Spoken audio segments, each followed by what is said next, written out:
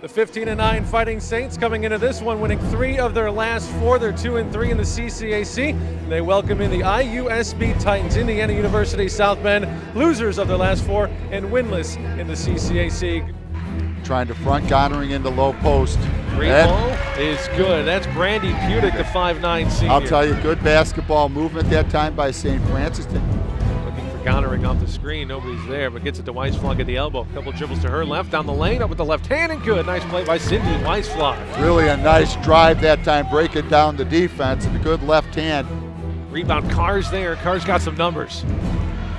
Michelle into the lane, pump fakes up strong off the glass. And the number she has are 14. That was a heck of a shot by Carr. Going to the man-to-man because that's taken South Bend out of the rhythm of their offense where they were picking apart the zone 3 times. Now they ain't having that success, and look at St. Francis on the run now. The high-low offense by St. Francis. Pudick's going to drive baseline, puts up the runner off the glass, it goes in.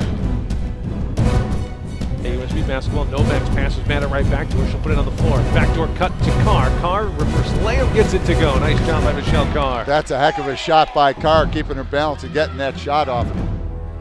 I'd say the bigs for IUSB probably get the players of the game so far. Here's Michelle Carr with a 3-pointer. Hopefully that's to get things going, but they're still trailed by 14, 64-50 now. She'll drive. Jump stop, puts up the shot off the backboard, it's good. Nice. That's really a nice shot by Pudick. Last ditch effort there at the buzzer, and that will do it. Your final score is 77-58.